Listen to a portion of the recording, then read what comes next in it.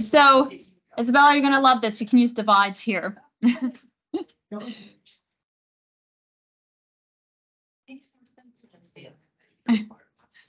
Suppose I have the greatest common divisor of two integers.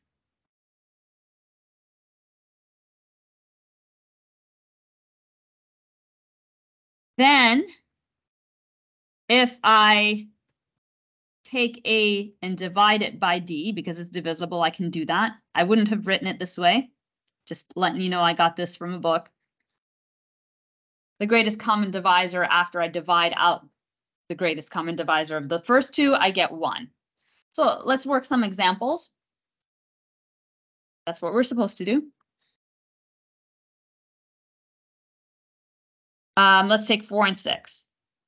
What's the greatest common divisor of 4 and 6? 2. Too easy. And if I divide 4 and 6 by 2, I get 2 and 3, and the greatest common divisor is 1.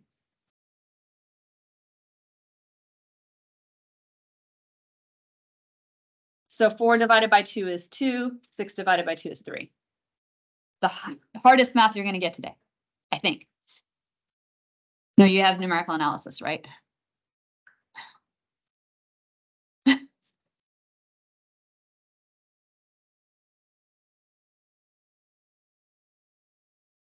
right, good. Let's go. So here's my no.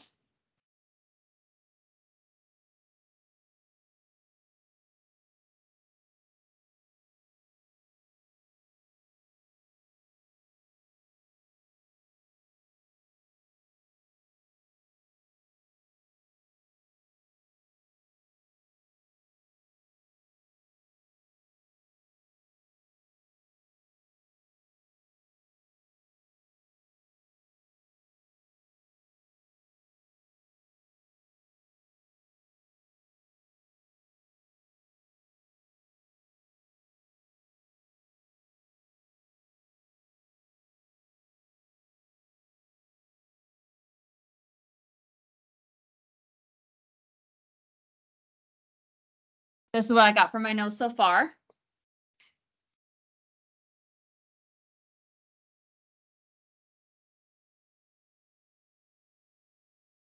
Yeah, those are things I can get my hands on and use. The second part is harder to use, but I'm just going to write it down here.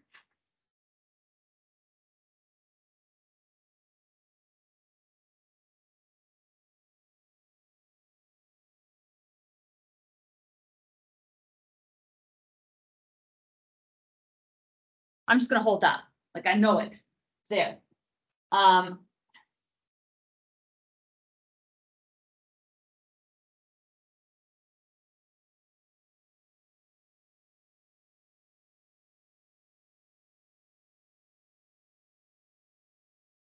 gonna make one more observation that A divided by D, which is in my show, and B divided by D, which is in my show, is really S and T from high school algebra. Everybody caught up with me?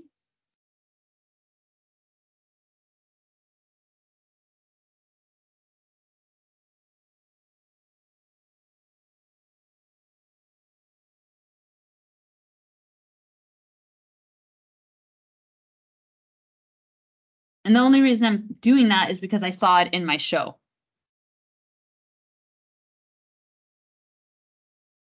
So actually showing something as 1 is kind of hard. What I need to show is that S and T, the greatest common divisor, is 1. So I'm going to rewrite that. That's hard because you don't have anything to work with. 1 divides S, 1 divides T. There's nothing really there. So I'm going to rewrite it like this. If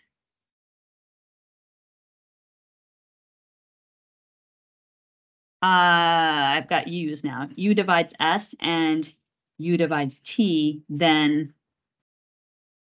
U is equal to 1. That's what I have to show. So this part here that I have right here that bounces up to my no. So anytime you do a show and it's an if then statement, the stuff that's in the if part goes up to your show or to your no. So I can use that.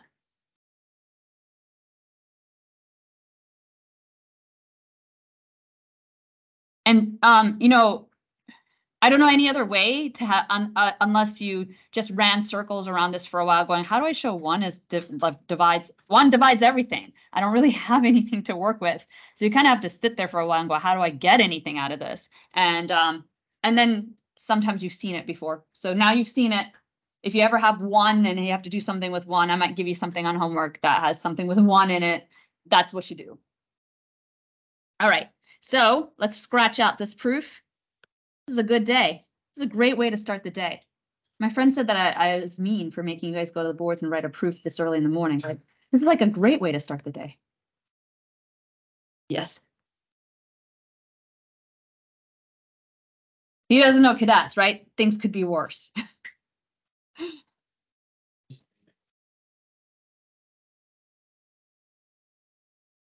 Yeah. Do you have sabermetrics with him?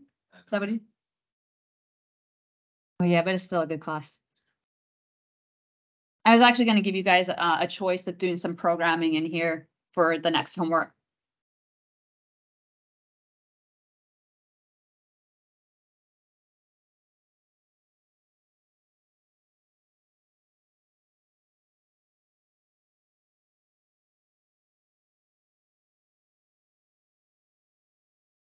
So you're going to pop up some of the no to the show, or show to the no, other way around.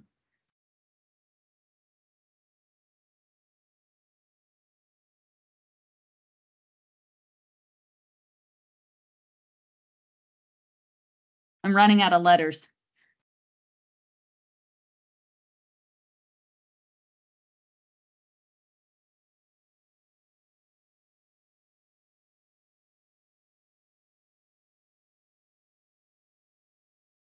So this is not my clean proof, so I don't want to put like by definition of divides and all the preambles. Since you're writing on a sheet and not slides, somewhere in your sheet you have back what S and T were. So you can pop that in.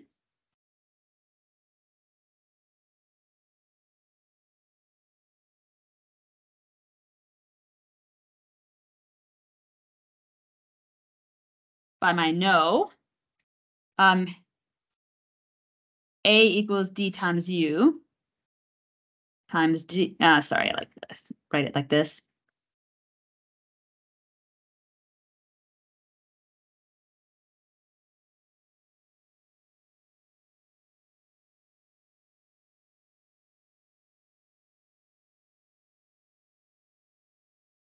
And pop those in for S and T. So earlier on your sheet, we had these nuggets that we boxed off. That's where that comes from.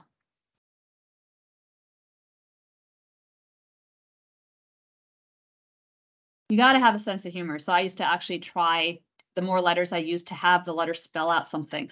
We have an L and a Y left and we have ugly. I tried to see if my teacher would notice. They didn't notice.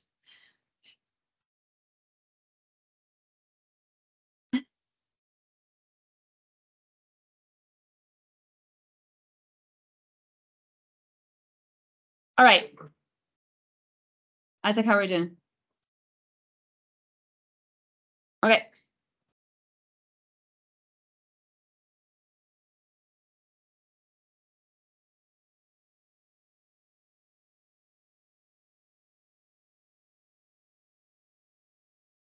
Well, since I got you, I should have done the associate law, but this is not my clean proof. In the clean proof, you actually, associative law, you can pull things. But if you go back and look at what it's here, if there's a U on this side right here, that means U divides A and U divides B.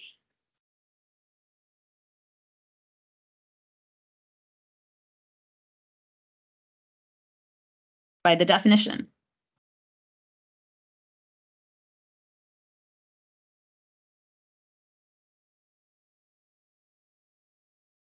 So remember I said hold that at the beginning? U is the C.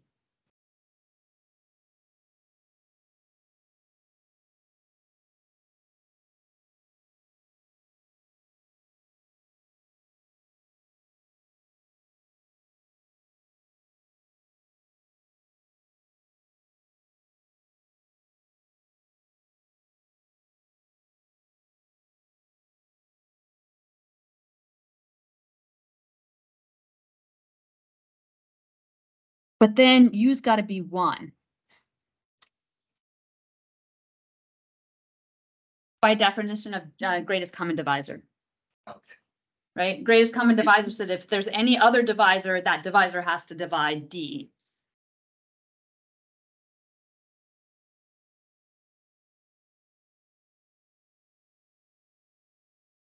I'm done because this, well, I could have, I didn't restrict it, but restrict it to the, let me go out by my preamble, restrict it to non-negative integers. I have that.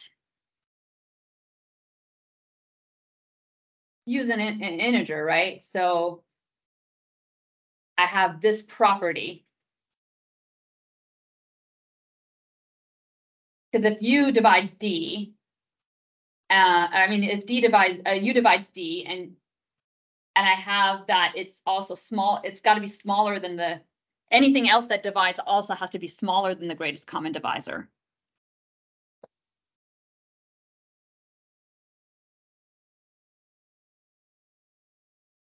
By default, right? If you have another divisor, then that divisor has to be smaller. And then I just go through and wipe out the D's, and I have U's between 0 and 1. And the only integer that satisfies that is 1. U's not 0 because U divides, right? So it's a non-negative integer.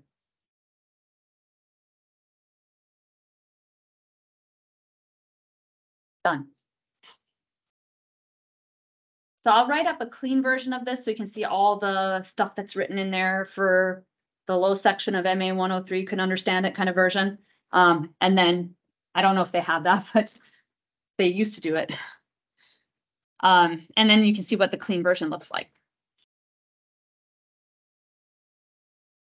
All right, you have 3 minutes to erase your boards. Oh, should we leave some of this? I feel like we left you a present.